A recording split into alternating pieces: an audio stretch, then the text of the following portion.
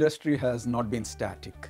There are developments in hardware, algorithms, communications, and there have been so many new ideas and applications, given that the field is still young and evolving. It becomes very important for software professionals to stay updated with the new developments and technologies. Many organizations provide opportunities for continuous learning, but the in-house resources may not be adequate to catch up with the developments in the industry. MTech software systems offered by BITS Pilani work integrated learning programs is designed keeping in view the needs of IT professionals working in the software services organizations and product companies.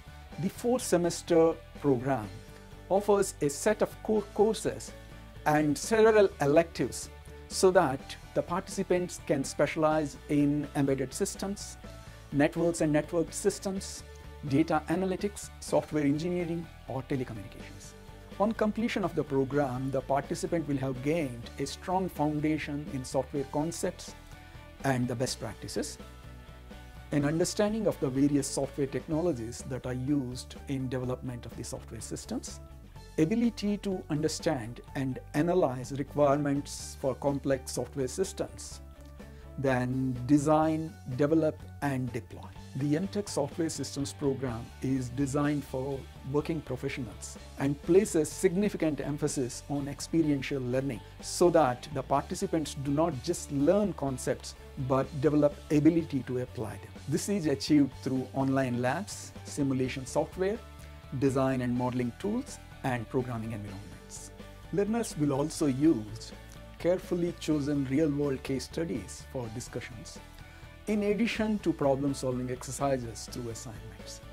To reinforce the understanding of concepts, the learners can access engaging material at their own pace that includes the recorded contents from the BITS Pilani faculty members and recorded lab content.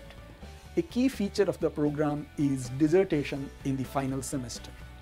Here the participant chooses a business problem from their own workplace in consultation with a BITS Pilani faculty member and then carries out the project to demonstrate the concepts learned during the program and achieve the business objectives set at the beginning.